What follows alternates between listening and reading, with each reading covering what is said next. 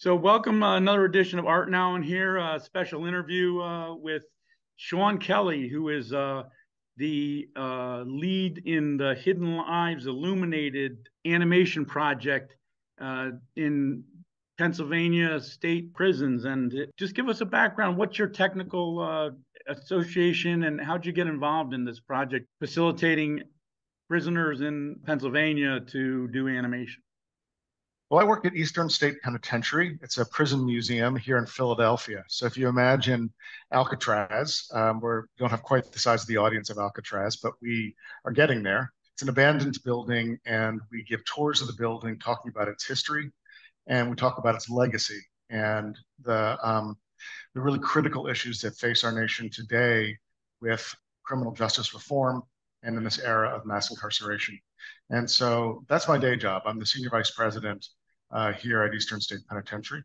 Um, we are always looking for ways of bringing the voices of people who are currently or formerly incarcerated into the work. It's one of the dangers of working at an historic site is that you can leave the impression that these things are over and that history is done. And a lot of historic interpretation, as we say, is a timeline. And so you say, well, that was then, but this is now.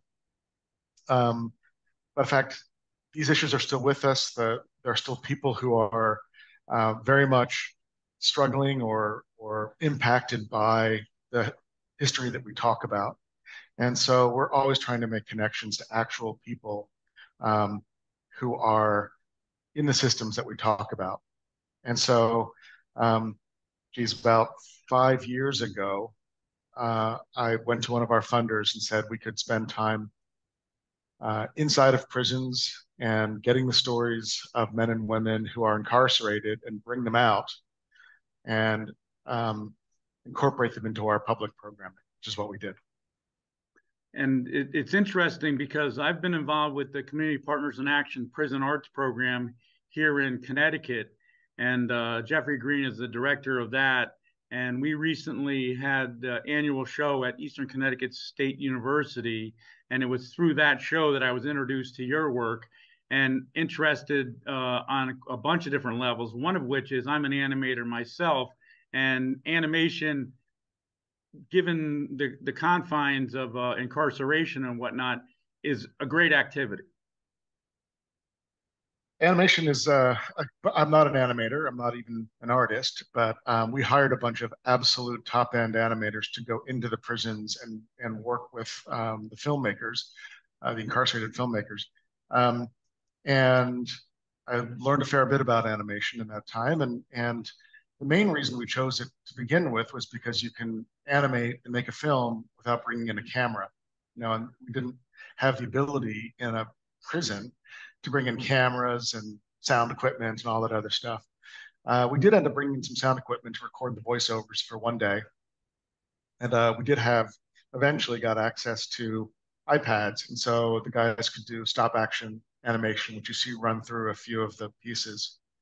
Something else that we found was that animation is very forgiving art. I mean, it can be extraordinarily sophisticated in terms of the artistic practice and the attention to the detail and the line and all the things that people spend their lives developing. But also you can do stop action animation that most people can become comfortable with it pretty quickly. And we found, and I hope you don't take this personally, Andrew, as an animator yourself, we found the most important thing was to write a good script. And that Absolutely. if you have the good script and you record it well, and every one of our scripts was recorded by the filmmaker himself or herself, you have that, then the images they support the ideas, but the images could be stop action photography, just move around objects on the bed of a copy stand and taking a photograph every time you move the objects a little bit, or very simple drawings that are moved, one per frame. And occasionally, actually quite often, our animators, because our filmmakers didn't have access to computers, the animators would take simple drawings that the guys would produce and then make them move back in the studio, and then bring them back in and show them and say, what do you think? And the guys would say, that wasn't really what I had in mind. You can do this, you can do that. But every single one of these films in the end, we created 19 films, and every single one of them is lovely and poignant.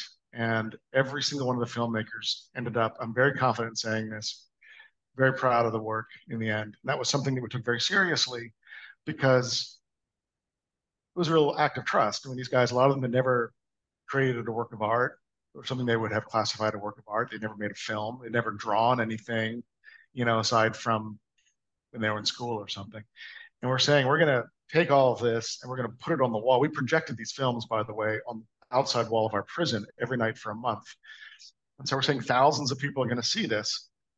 And there's a real act of trust for the filmmakers inside of a prison to say, you're not going to make me look like an idiot, Yeah. What's so great about the animations is they're, as you say, they have sort of a homespun, organic look to it, and the narrations are absolutely from the heart. And speaking of in many cases of places and points in their lives of each of the animators that are fulcrums in their own lives. And so it's so much very much from the heart. And each, as you say, the animations are simple in a sense, but so heartfelt and organic in nature that it's really endearing. I mean, animation these days runs the gamut. I love the stop action animation. I started out using a 16 millimeter Bolex single framing camera, and now in this day and age we live in, you have the top shelf CGI, computer generated animation of the Pixars and the Toy Stories, and animation has taken on a life of its own, where it's become so much a part of a lot of narrative films and the special effects and whatnot. And I love the homespun stuff myself, and that was so endearing about these films. Yeah, they're really terrific. One of the things that one of our animators told us was that when people first start getting into animation, if they draw extremely well, it can be a challenge when they first start, because the instinct is to really lavish attention on the drawings, and each drawing is called a cell, CEL, which I didn't know, but of course, standard animation terminology. But each cell, you have to make so many of them that you can't put that much time into each. Well, you could, but you'll be there forever.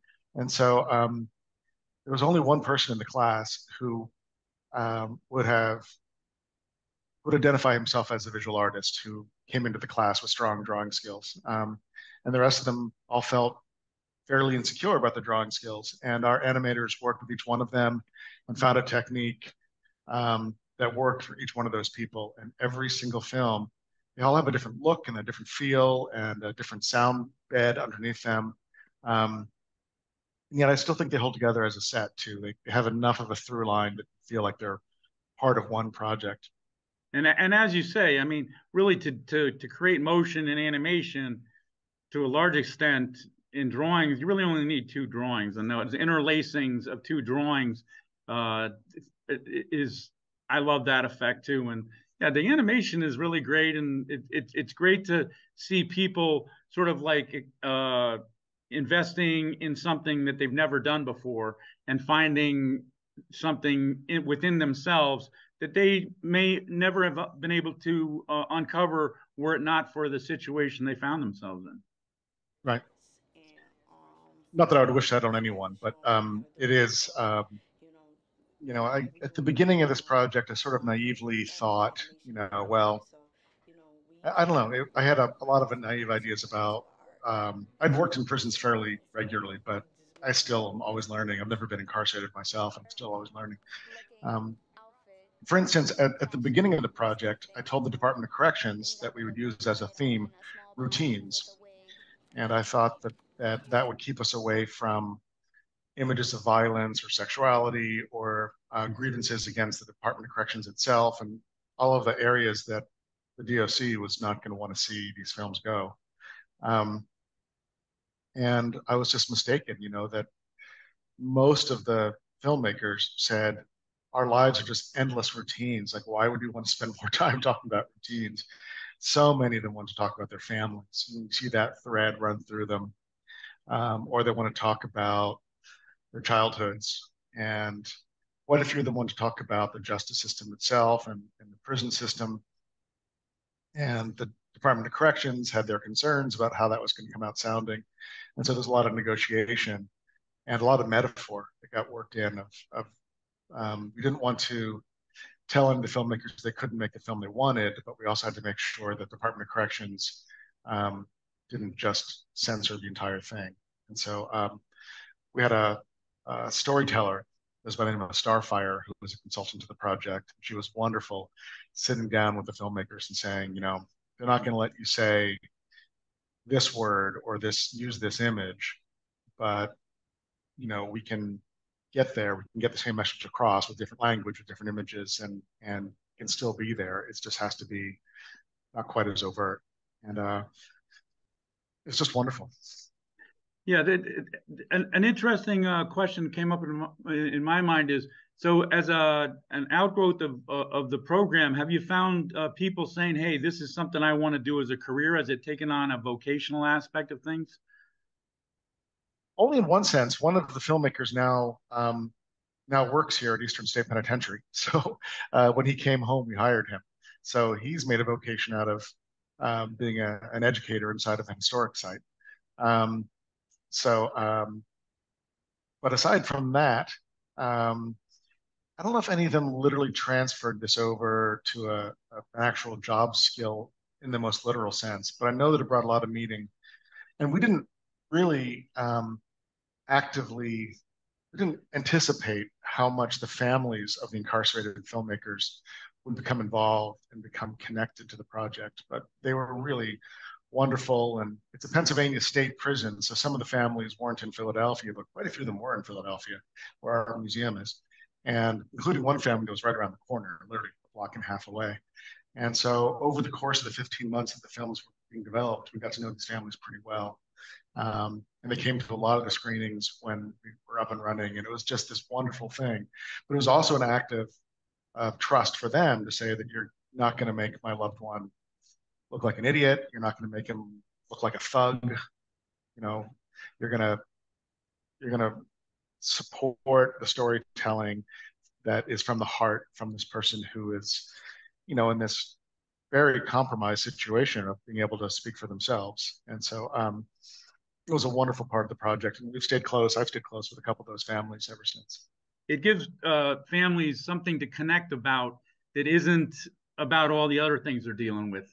And it's Right. something that's genuine, sincere, and in a way for the people that are involved in the program, I'm sure, and for their families, at some way that they can connect. That's outside the visiting room. It's over the barbed wire, and they're finding themselves making a connection that is outside the context of the prison visiting room and the legal travails that all prisoners are going through and whatnot. So it's something that's pure and new and great for families to connect about.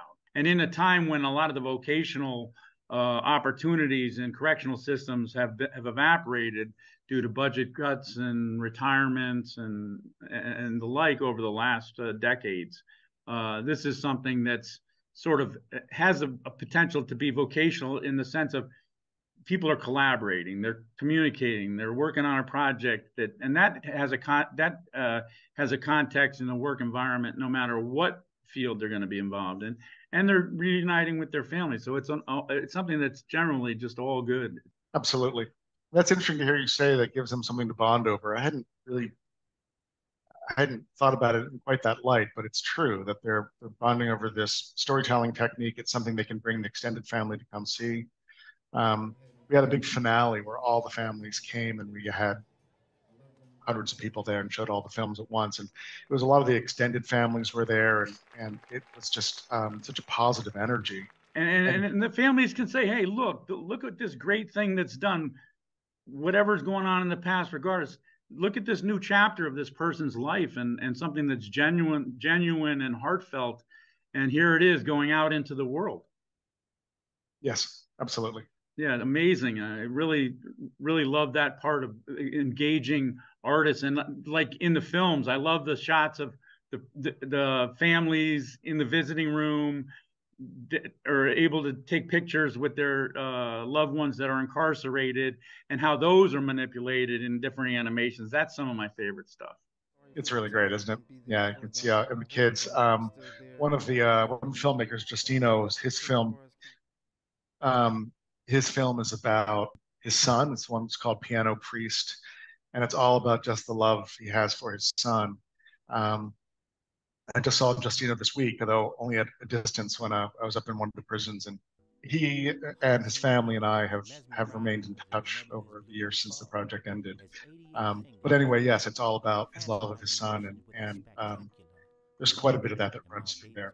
The work with the women introduces a lot of people to the idea that, oh yeah, there's a lot of women incarcerated in America.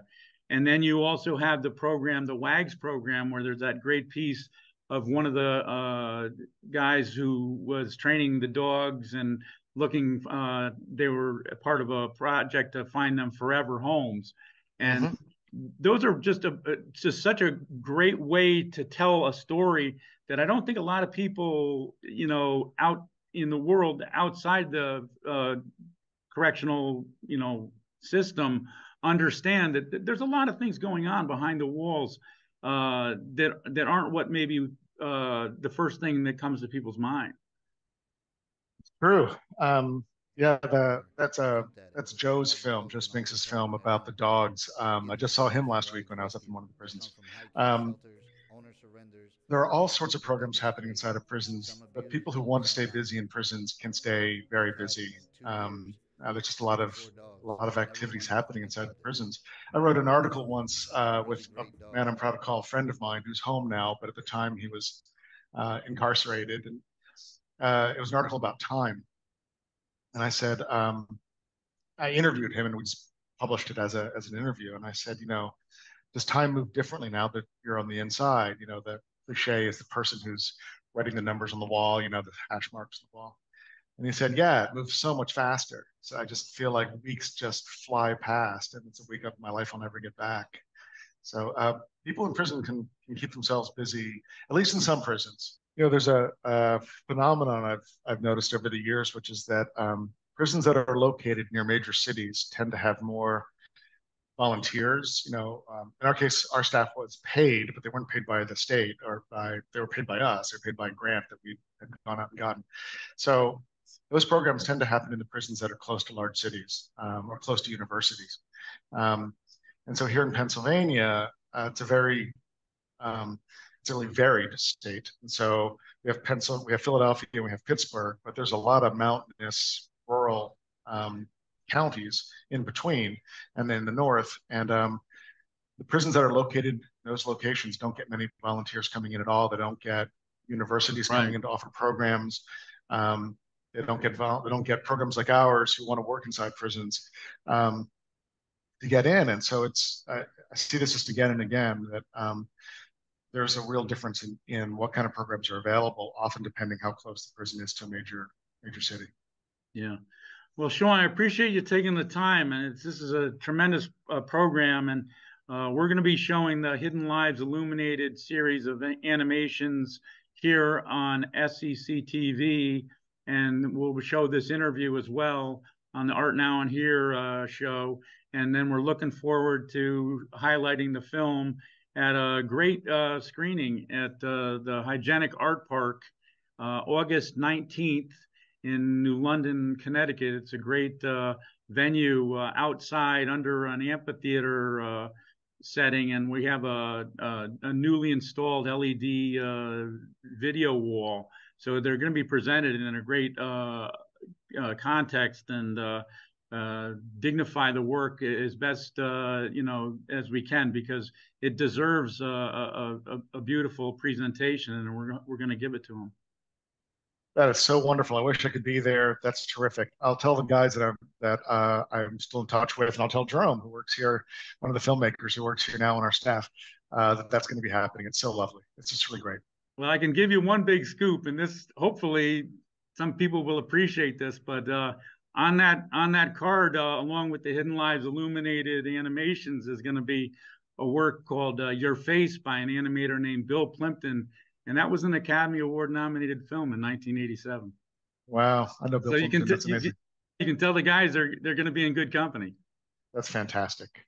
Yeah, really That's just great, and wonderful. looking forward to it, and so much more to be learned about your program. And thanks so much, Sean. Thanks for Eastern Connecticut State University for making the connection, because it was through the presentation of the Community Partners in Action Prison Arts Program annual show, which was hosted at Eastern Connecticut State University, that I got in touch with you, and really appreciate all the work you're doing down there in Pennsylvania, and the idea of spreading the love through animation is just such a great idea. That's fantastic. Hey, can I give another quick shameless plug that Sure. if anyone watching wants to see the films, obviously you want to go and see them in New London, but if you also want to check them out or see them later at home, if you just Google Hidden Lives Illuminated, you should Okay. find it. It has its own website. And you can watch all the films on the website. But certainly, seeing them live with an audience is the best way to see them. Yeah, I'm a big fan of the festival environment and whatnot. But needless to say, you want to find people where they are these days, and needless to say that a lot of people are consuming their media in a streaming manner. And we'll put a link up somewhere up there, maybe right about here now. And if it's all right with you, we'll put this interview on YouTube too. That'd be fantastic. That'd be great. Thank you so much, Sean. I appreciate it. Thank you, Look Andrew. forward to learning more what's going on with the Hidden Lives Illuminated program. And thank you again so much. And thank you to all the people that facilitated this program, and all the people that made these films, and everybody, and Godspeed to them as they go on their journey on this earth here. I appreciate everything you guys are doing. Thanks so much. Thank you, Andrew.